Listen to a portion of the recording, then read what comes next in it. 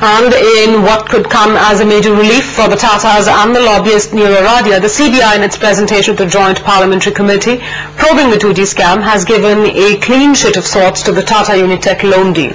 The investigating agency has also cleared Nira Radia, who heads a public relations outfit, due to lack of evidence of criminal misconduct. However, there is more trouble brewing for SR, with the CBI saying that they're investigating SR using Loop as a front for cornering 2G licenses. Mayur Shekhar Shah is standing by with some of those details.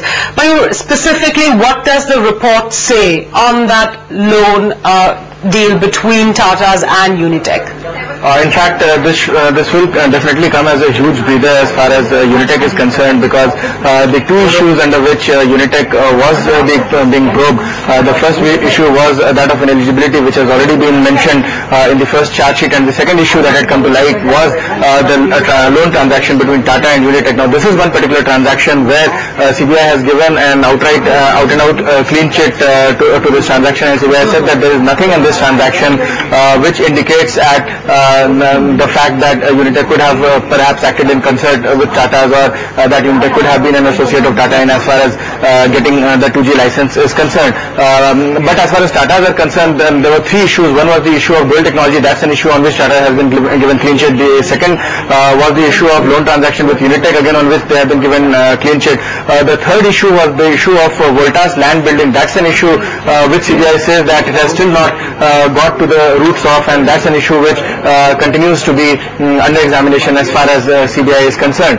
Nira Radia also gets a major relief, where the CBI in its report to the JPC has said that they have not found any evidence of criminal misconduct in as far as Nira Radia is concerned. The one corporate that seems to have come under more scanner in as far as this report is concerned is Loop, and on this front CBI has said that SR could be using corporate wheel to be indirectly holding Loop, and the future course of action of CBI on this matter is dependent on the response to the interrogatory that it has written to Mauritius, which it expects to come by the last week of this month. Adding further on this, the CBI has further said that as far as the Corporate Affairs Ministry is also concerned, there was no particular clean sheet from the Corporate Affairs Ministry. In fact, the Corporate Affairs Ministry note also suggests that there could have been a possibility of Loop being a friend of SR. Now, all these issues continue to be noted by the CBI in its presentation as pending investigations, and more clarity on this front will emerge when the CBI files a second charge sheet. CBI said that they will not be filing the issue of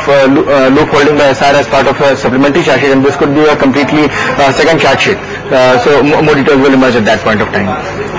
Alright, Mayur, thanks much for bringing us those details on what the CBI told the GBC today. We stood into a break at this point in time, but an interesting discussion lined up on the other side. When we come back, should bail be a right for 2G accused? We will be joined by Dr. Subramanian Swamy, President of Janata Party, and Dushyant Dave, and who's a senior advocate at the Supreme Court.